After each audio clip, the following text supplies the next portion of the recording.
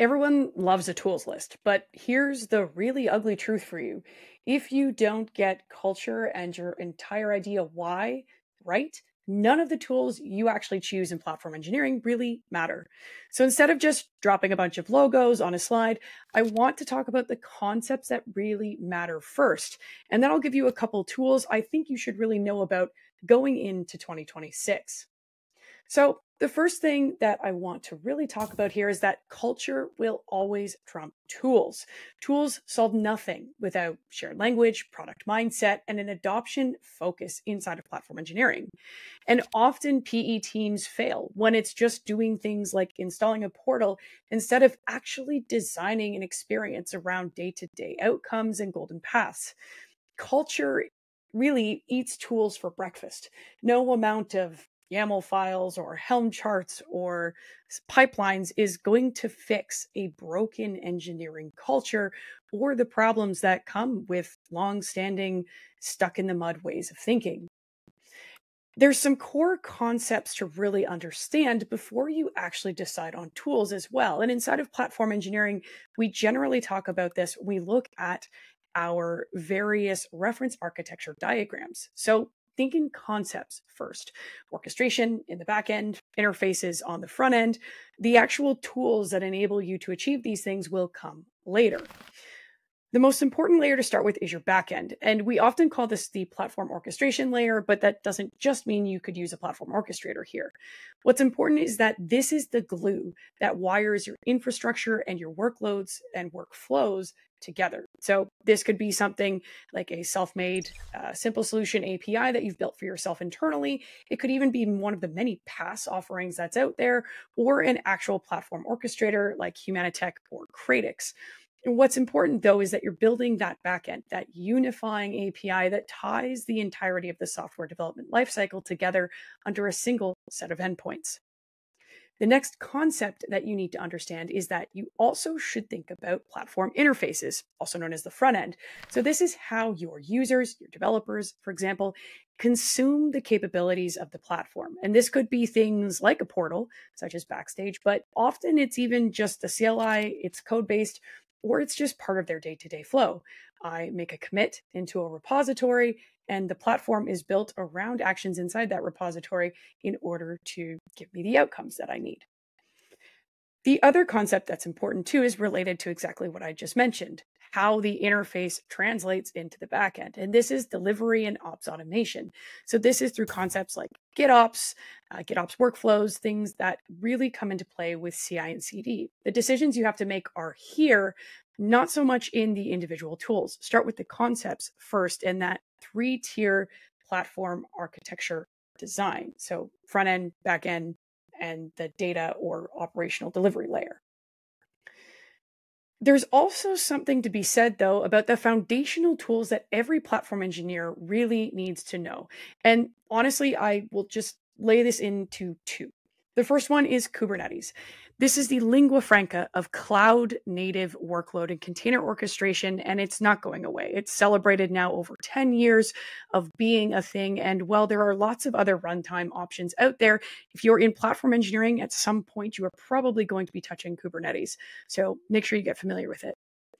The other thing I think is really important is to either get familiar with Terraform or OpenTofu. There are other IAC products out there.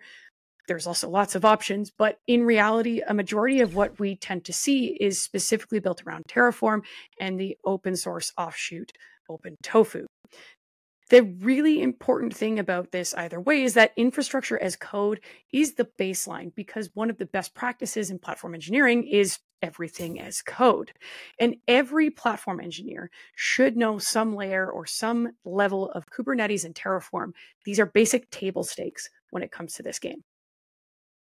So what are some essential tools I want you to think about in 2026? Well, the cool thing here is that none of these are new. These are foundational things inside of platform engineering that are very important and something you should keep an eye on because they are always evolving as this industry does.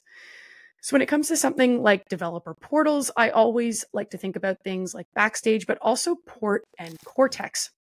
Depending on what your needs are, there's a lot of different offerings out there. And yes, Backstage is open source, but there's managed options too that can be quite useful. Just depends on what you're looking for. But remember, in order to succeed with a portal, you need a really good backend underneath your IDP that is gathering all of that software development lifecycle under a single set of endpoints. So this is things like platform orchestrators. So you have Humanitec, you have the harness functionality that is similar, and you also have Kratos. But here you could have a PaaS system, so something like Heroku, or even something like Laravel Cloud, to make it quite simple.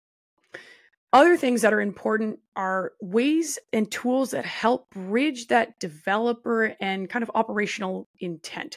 So this is something like Score, the open source project that is with the CNCF now, and it's a workload specification. The idea being that as a developer, I have one workload, one YAML file that declares what I need in a fairly abstract way. And the job of the platform is to pick that up and to translate that into outcomes. Score is kind of neat because it allows you to work from both a local context and one in an actual deployment environment without having to change how you're asking for stuff. It's abstracted and it's simple. It doesn't require a portal, and the developer also doesn't have to understand how to use the platform API. It's just all part and parcel.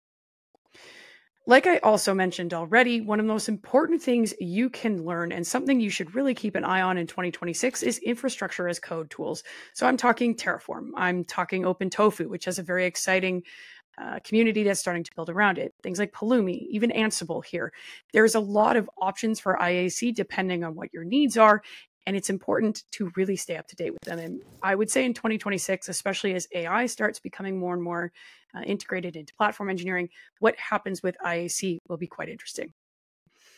The last little bit of application types and tools that I want you to start thinking about in the next year are your GitOps-based continuous delivery tools. GitOps is incredibly important, and I would say in terms of platform engineering, it's becoming a gold standard. Why? Because we have a single source of truth in the heart of a repository.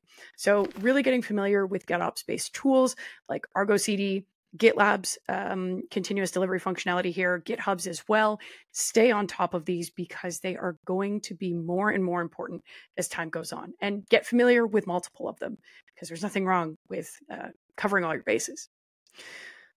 But what I really want you to focus in on is that it's not all about just chasing logos and trying to fill out your reference architecture with as many as you can. You need to master the concepts and then pick the tools that fit inside of your org and fill in the gaps that you might have. One of the most important things inside of platform engineering is to understand your tooling landscape as it already exists. Do you have redundancies? Do you have holes? What do you need to do to fix these problems? And the best platform engineers in 2026 aren't going to be the ones that memorize every tool and know how to use every single one under the sun. They're going to be the ones that really understood combining those tools together into an internal product that their developers love and use. So just think about it this way. If you want to stay ahead in platform engineering, focus less on chasing new shiny logos or whatever fancy tool you see that interests you, and more on building the right cultural foundation. The tools themselves will change, but the principles of how a platform needs to be built and who it needs to be built for, things around orchestration, interfaces, automation, and standardization are here to stay.